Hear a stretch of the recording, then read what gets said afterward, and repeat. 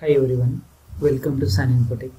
Guys, if you are trying to install Cisco Packet Tracer 7.3.1, then you may facing error, fail to create OpenGL context for Format QSurfaceFormat like that. And this problem may occur on Windows operating system Windows 7. Here is a little solution. It may be useful for you.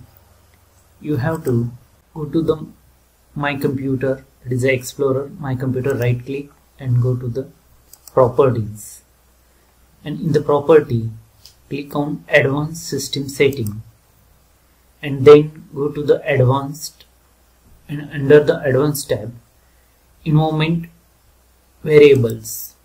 In Environment Variables you have to click on New, and here is two options, variable name and variable value. We are going to create new system variable. In variable name you have to type qt_OpenGL. Here I am going this keyword in description box, and variable value is angle.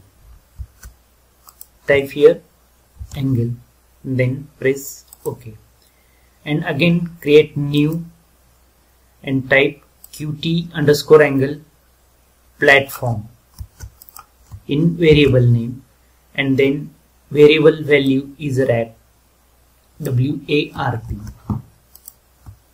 and OK, finish. Then click here OK, close, and try to open Cisco Packet Tracer. Opening Cisco Packet Tracer. There is a problem solved. This is the major problem. You can sign in now with your user ID and password. Now you can use your latest version of Packet Tracer on Windows 7 operating system. Thanks for watching this video. Thank you very much.